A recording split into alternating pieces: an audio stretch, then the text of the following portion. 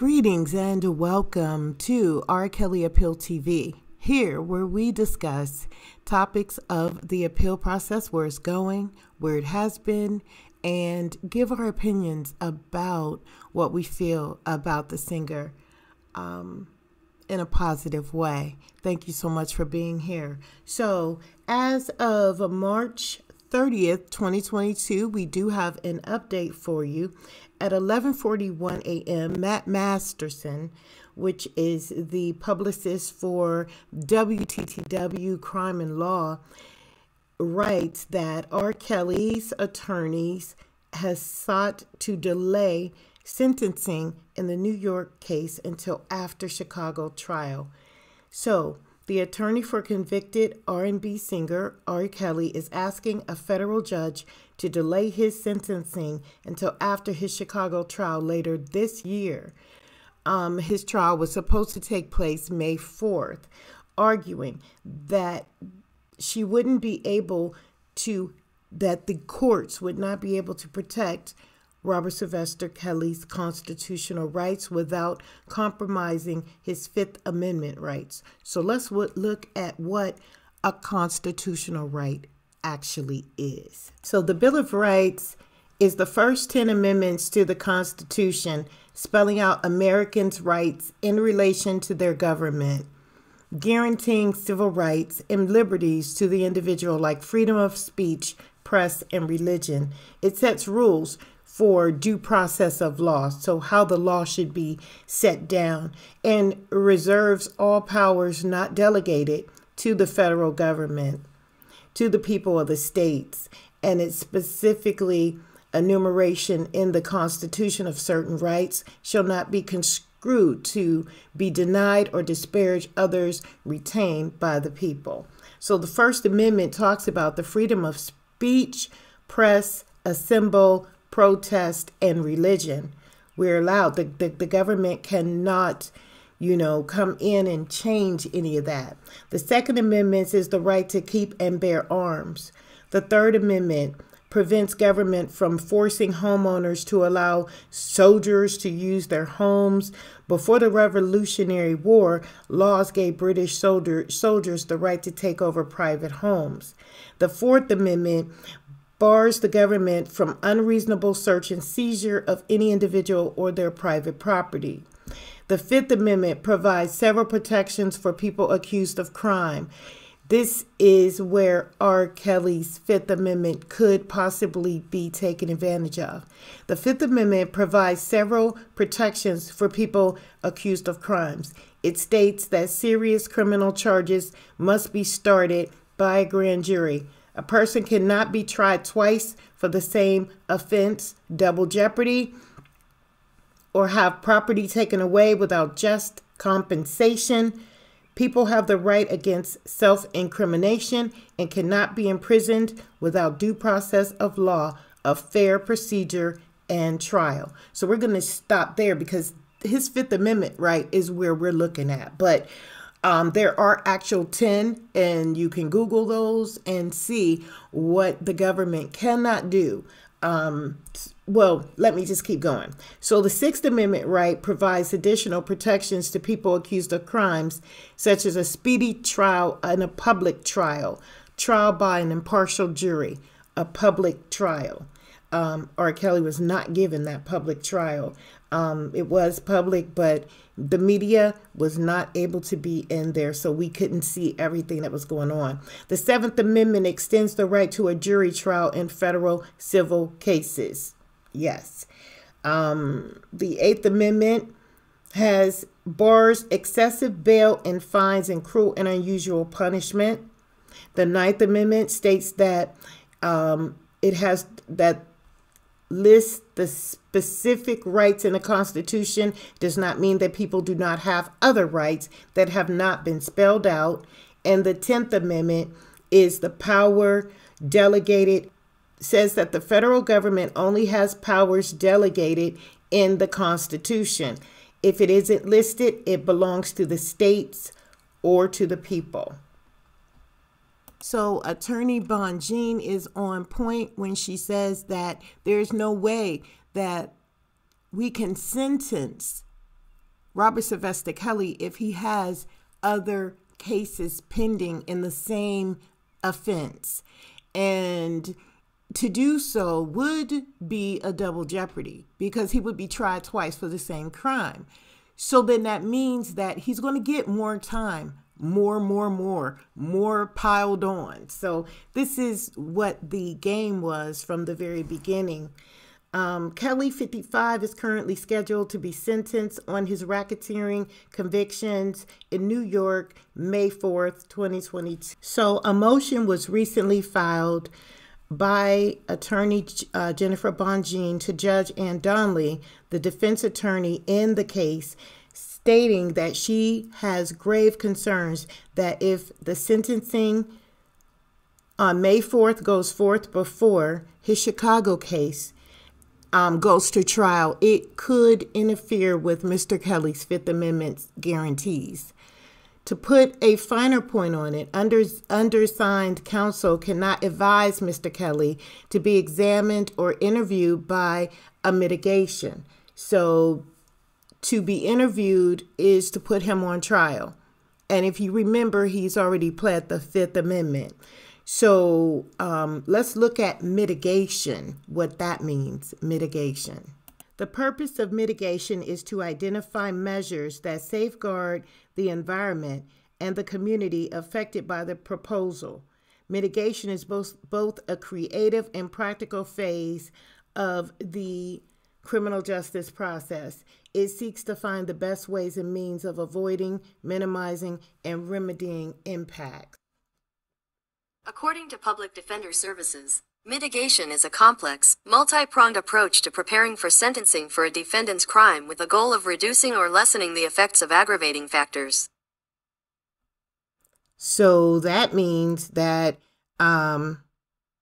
mitigating circumstances are factors that tend to lessen this severity. So to lessen it, mitigating circumstances might include a defendant's young age, mental illness, or addiction, or minor role in a crime. And this is what we were talking about the whole time. If you go back and listen to some of the podcasts that we've shared with you, his disability was never taken into consideration. Never. So this is a good point, Jenifer. Let's not even talk about the sexual addiction that took place within his life at a very young age that was never, ever counseled, that was never taken into consideration to make him believe that possibly this was a way of life and this was supposed to be how it was. Maybe he was ignorant to the fact, especially if he had just got out of the situation in 2008 and then repeated itself in 2021. Not making excuses, but let's take that deeply into consideration. Now, to put a finer point on it, undersigned counsel cannot advise Mr. Kelly to be examined or interviewed by a mitigation expert for sentencing in this case if his words might be used against him in some manner at his pending Northern District of Illinois trial. BonJean wrote, Mr. Kelly should not have to compromise his Fifth Amendment rights in his pending criminal case in Northern District of Illinois to develop and present comprehensive mitigation evidence in the instant case. So he would perjure himself. So these are some of the reasons why a lot of people don't use counselors, because the very thing that you use to share in counseling sessions at this point could be held against you. The information, if Robert Sylvester Kelly has been in counseling and he's been opening up, all of that information could be used against him. Now, according to the HIPAA laws, and that is the confidentiality clauses of medical companies and selling information, doctors, selling information, the HIPAA law prevents that. And so confidentiality is very important here. And I see where BonJean is going when she's saying, listen, right now, this could be a bigger situation. And we want to just nip it in the bud from where it started and then cut down the branches as people tend to believe what they want to believe on the negative end of the situation. There's so much more here. There's mental health, there's evaluations, there's psychiatric treatments, there are sexual addictions, there are control issues, there are mental health issues and physical health, paradigms that need to be challenged here. And it wasn't in the first trial. So if Mr. Robert Sylvester Kelly gets examined by a mitigating expert, he meaning the investigator, the mitigating investigator, he will be able to switch all of Robert Sylvester Kelly's words all around. He's going to know how to switch those words around. BonJean wrote, Mr. Kelly should not have to compromise his Fifth Amendment rights in this pending trial in the Northern District of Illinois to develop and present comprehensive mitigation evidence in the instant case. A New York jury found Kelly guilty of 9 counts, including racketeering, on his second day of deliberations last September.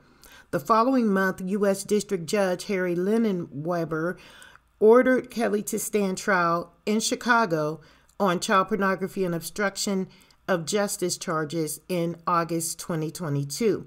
Following his conviction, Kelly faces the possibility of decades in prison for the crimes including violating the Mann Act, an anti-sex trafficking law that prohibits taking anyone across state lines for any immoral purpose.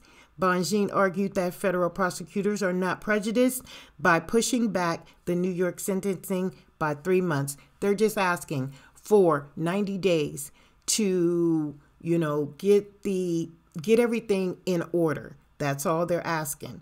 Mr. Kelly is facing a serious and lengthy sentence of imprisonment. He should not have to undergo presenting mitigating evidence at his sentencing hearing out of fear that his words could be used against him at his upcoming trial. Kelly, who was born Robert Sylvester Kelly, is also facing 4 separate indictments alleging sexual abuse in state court in Chicago and a child prostitution charge in Minnesota. He continues to be held at a federal lockup in Brooklyn. Now I want to take you to a clip of an interview that was done online, and I will have the full interview in the description box below. But I want you to listen to what Judge Joe Brown had to say about the R. Kelly sentencing and the process behind why Attorney Jenifer BonJean is the best thing for him at this point. I don't really agree with everything he's saying, but let's listen. I want to get your point. Here we go. Well, let me say this. When the accusation involves sexual misconduct against a woman, it's always a smart move to have a woman as your advocate. Okay? Next thing is, see, there's a thing called reciprocity in law where lawyers who are not admitted to a given state's bar can practice on a limited basis there if they associate legal counsel. You might want to put up a team that is very conversant with the procedures, quirks, and special situations that attend defense in another jurisdiction, particularly in the federal system in that jurisdiction. And it helps if you have somebody representing you who is very knowledgeable. So I'm not surprised by this, and people shop around.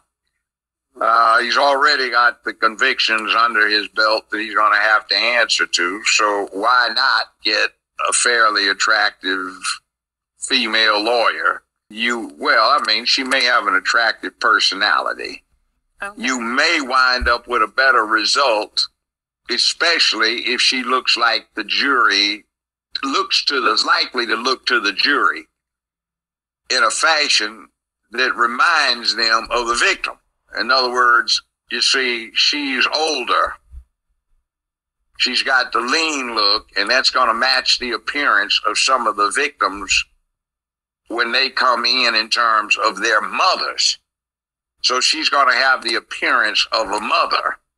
and a mother defending a man against an alleged transgression against another woman has a very interesting effect on a jury. And I noticed that when I tried rape cases, sexual assault cases, and stuff like that. That's a good move. And he's got nothing to lose. And because she is an appellate lawyer, she's conversant with the law, certainly, and has the law at her beck and call, which isn't always the case with some of our now notorious, famous lawyers. Right. And I don't know how she works in front of a jury. I have no idea, but it's not necessarily a bad move. I told you long before it happened and everybody else that would listen that the fact that Cosby got convicted was an absolute travesty, and the judge punked out. That's the only way to deal with it. I guess he wanted to keep getting laid by his wife, who was a zealous feminist. He lost control of his courtroom. He let it be taken over. He didn't control what was going on outside. He let naked women run around trying to advertise that Cosby had to go. He didn't control his jury panel, and he didn't apply the law. And the fact that the DA was allowed to completely violate the Fifth Amendment, the right to be free from self-incrimination, and get away with it to the point where Cosby was held in prison for almost 2 years. The fact that the trial judge took almost 3/4 of a year to get in something he had 60 days to file, which was another delay to ensure that Cosby served more time. The fact that he didn't have the cojones to let Cosby out of jail on bond or allow him to remain on bond pending appeal was just an absolute travesty and injustice. I was embarrassed. So, yeah, the appellate lawyer applied the law, and it was inevitable that any decent group of judges would have let Cosby go because of the just insanely bad violations of the U.S. Constitution that were attended upon his conviction. It was mob justice at its worst. I mean, you're innocent till you're proven guilty, but what was the lady that got killed and the young lady that got killed in the airplane wreck because it was improperly balanced? Leah, he still has to explain how he wound up marrying Leah as a child. You have problems. One doctor we know analyzed that and said he's got some problems because he allegedly is illiterate. He can't read.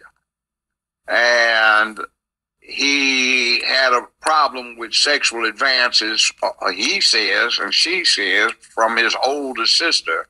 And that matches a classic profile of a grown man not able to commensurate with and interact with a grown woman, so he needs immature children to be able to relate to. That's the profile, but that's only an allegation, and the person in question hasn't personally examined him, and I have never talked to him, and I haven't seen the evidence to be presented, and he's presumed innocent until proven guilty beyond a reasonable doubt. Okay, let's go to a few public comments. Shannon writes, about a month ago, nobody wants to answer this. How do you get married with a fake ID? Anybody that has been married knows you need birth certificates too. Good point, because that's how it works. You not only need identification, but I guess, that's the story that they're sticking to. I really and truly do not believe that the marriage was legitimate or even a marriage. I believe that they were separating ties with their careers, their music careers, and they signed an agreement. And I guess they called that a marriage that they had prior to. That's what I believe. Lisa says, in his preteen years, 2 of my uncles were R. Kelly's basketball coach, and in the late 80s, he and I attended the same high school. Although he was always musically inclined and talented, he always had a childlike spirit and never really transitioned into mature adulthood.